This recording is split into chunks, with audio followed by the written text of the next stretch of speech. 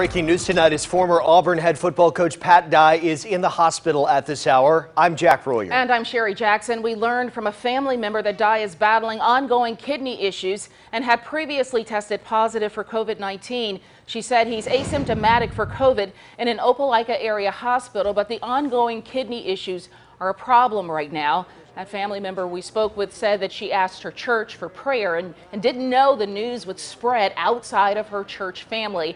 But it has. We also spoke with a secretary at Toccoa First United Methodist Church who shared that information. They directed us to that family member after confirming that they did in fact send out that newsletter.